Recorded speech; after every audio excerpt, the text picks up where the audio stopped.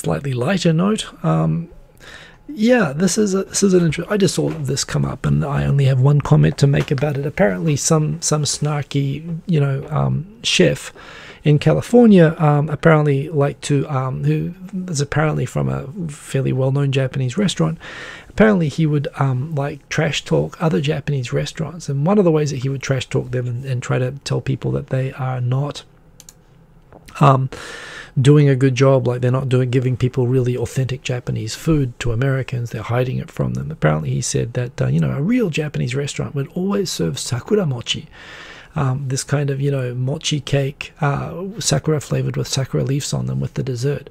And if you're not getting sakura mochi, then you're not getting a real Japanese meal. Apparently he wrote this sort of blog trash talking all these other Japanese restaurants.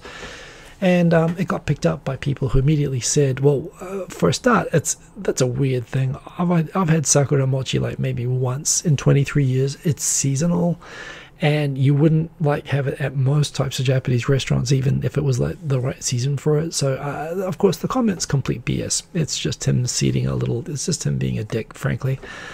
And for that, the guy definitely deserves to be called out as a dick. He was being a dick. However, the outrage when people found out that he was telling a fib, the outrage seemed to center around the fact that he's a white chef.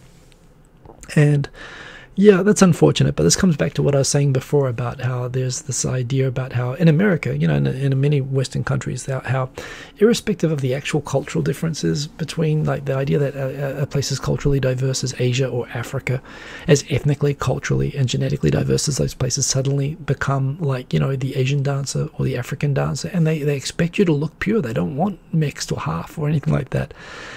So yeah, the idea that the guy deserves to be called out for being a dick. He doesn't deserve to be called out for being a white chef. I've had terrible Japanese food that was made by Asian people in New Zealand. The worst restaurants in downtown were all Korean run and Japanese run. There were some good ones as well. The thing is, I love Korean food, so I was always like, why make crappy sushi with the Korean really hard nori and the rice done the wrong way? Like, why screw up someone else's food? Why not just make your own? I don't think being Asian gives you a pass for assuming that you're going to make good food from someplace in Asia. Someone from Japan is not going to make good Iranian food necessarily. Maybe they will, but in the end of the day, their heritage isn't going to have anything to do with it.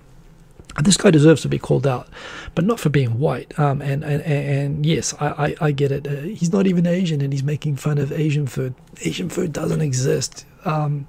You're angry about the wrong thing. He's a dick, and the idea of sakura mochi, I mean, that was just that was a silly thing to say. But all the takes, taking him down is like, oh, we found out that he's trash talking Japanese restaurants and he's white. That's the wrong thing to be going for. Chef sounds like a culture snob, yes, and for that he deserves condemnation, absolutely.